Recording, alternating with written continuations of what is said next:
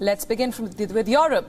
Europe is currently sweltering. It is battling another heat wave. Western Europe, to be specific. Large parts of the Iberian Peninsula have seen temperatures surpassing 40 degrees Celsius, and the temperatures are expected to spread to other parts of the continent in the coming days as well. Let's begin with Spain now. Temperatures are forecast to keep rising until Thursday. The Health Ministry has warned that the intense heat could affect people's vital functions and provoke problems like a heat stroke. It has also advised people to stay indoors as long as possible. This heat wave has triggered forest fires in western regions. Firefighters are battling a complicated blaze which has charred more than 3,500 hectares.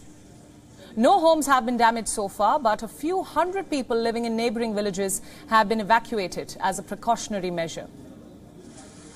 Meanwhile, Portugal has been put on red alert. It has been reeling under several wildfires since last week. Hundreds have been evacuated, and the temperatures are soaring over 40 degrees Celsius. Over 1,700 firefighters backed by 500 vehicles are tackling 14 active blazes across the country.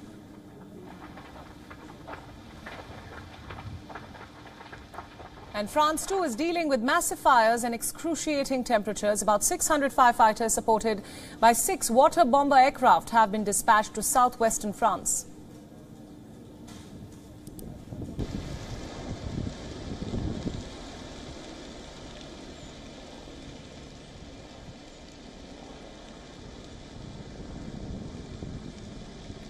At least 2 wildfires have burnt more than 1,700 hectares and prompted the evacuation of thousands of tourists.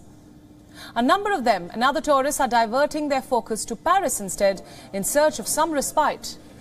Authorities have installed giant water sprayers on the banks of the Seine River. Meanwhile, the United Kingdom has been put under an amber alert, which is the second highest of 3 levels. The forecast says that the temperature will top 35 degrees Celsius, while some Londoners are finding respite in a reservoir nearby. Others have noticed that the heat wave takes a toll on the roads in Westminster Abbey. The dry earth was seen at Parliament Square. The road, which was usually covered in green, has now turned brown and has cracked up.